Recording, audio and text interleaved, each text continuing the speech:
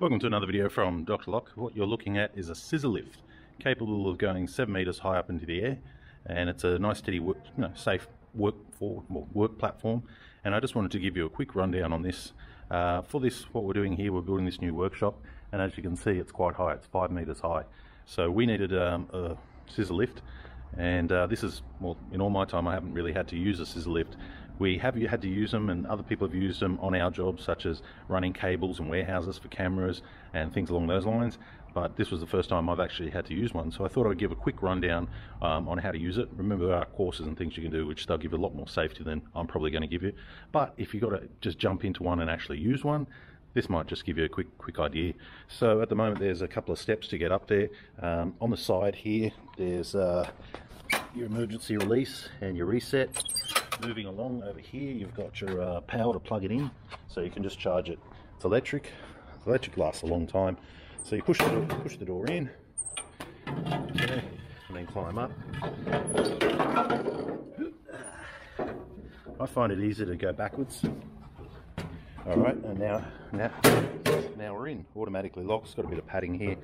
It's got two handles here, as you can see, and that's basically to slide this platform out. So I think you get like 2 meters, but you can get an extra 1/3 meter just by sliding it out. To slide it out is pretty easy. Kick that down, push it forward. You've got 1 stop and 2 stops. Okay, so that's 1. And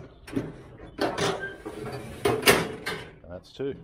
So now you can see we've got quite a lot more. Okay, so that's how you extend the platform. You've got these 2 handles here that rotate in, they rotate up. Let's kick it back. I would say for driving it's better off having it always compacted and down low. Alright, so here's your controls here. This whole main control unit can come off. You just pull this on the side, lift it off. Okay, now you can use and work right up to that edge. Put it back. It's back in. Emergency stop button. If you go too high on this one, it will beep. You've got your horn and some unknown button there as well. Generally easy to use. You've got your up and down and your forwards and backwards, all controlled by this gear stick. The gear stick has a little switch on the top for left and right, and what that does is that just turns the wheels a little bit. Underneath here, if you can see it, you've got a safety. You need to pull that in at all times before you do anything. So now we're just going to move forward. So I'm going to pull in that safety. First of all, pull my button out. Now we should be good. I'm going to pull in that safety and just push forward, and it goes forward. And that annoying beep is every time you move. Alright, so if I want to go backwards, I pull the safety, pull it back. Okay, if I want to go forwards and around that way, I'm going to pull my safety, push it down a little bit and tap this top one. Okay, I'm going to go around in circles, so I'm holding that button down.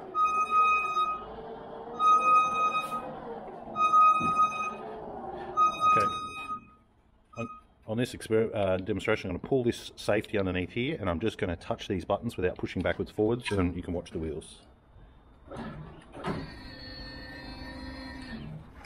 So you can control the wheels just by pulling that and touching this top button up the top. Okay, now I'm in position. I simply want to lift up, so I flick it to lift, pull my safety and pull back. Up we go. Okay, so now we're all the way up. If you get any beeping noise, that's because it's not steady. Most of the time you get that. I'm just trying to rock it to get that. Okay, to go down, you simply pull the safety again and push down.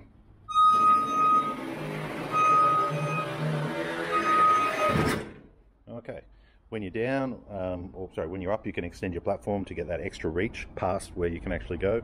That's been a real help. Moving the controls is a real help. There's some paperwork and instructions down there. These handles flip down. They're also good to hold things if you've got a roll. And entering and leaving, I always like to go backwards through here. So that was just a standard scissor lift. I think it goes to about 7 meters. It does have all its maxes there. Max 230 kilos, which is equals 270 kilo people. I don't know how that works. That's 140. So there's your max turning, max extension, all that sort of stuff. One of the things I like to do is just go put it in the spot, go all the way up and make sure it's on level ground, and then it's a fairly good platform. It does rock a little bit, but the lower it is, the sort of stronger it is. Let's go up. so we're going up about five meters now. And another thing you might want to do is just watch your head or wear a hard hat when using one of these, because it's very easy to go all the way up to a roof and hit your head.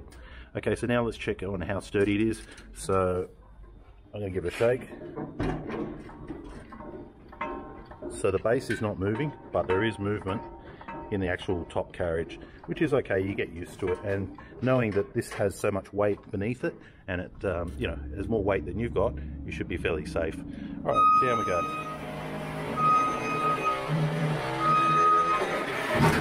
Alright, so the safety underneath, always pull that in to go any direction. So forwards is down, back is up. When you put it in the drive mode, forwards is forwards, and pulling it back will make you go back. There's no sort of left and right, it's just forwards, backwards. You got your battery indicator up here, so it's quite easy to charge. You got your horn. Sounds just as bad as the beeping noise all the time, and that's pretty much it. So yeah, if you are working at heights and your boss is trying to get you up on a ladder and it's over probably 3 meters, I would suggest telling him to just hire a scissor lift. This one here cost us about $500 for a week, including delivery, which I think is pretty fair, and considering the amount of times we've had to use it and the amount of times we've slidden this platform out to get that overreach or that overhang, I think it's worth every cent. Okay, leave your comments. Thanks for watching.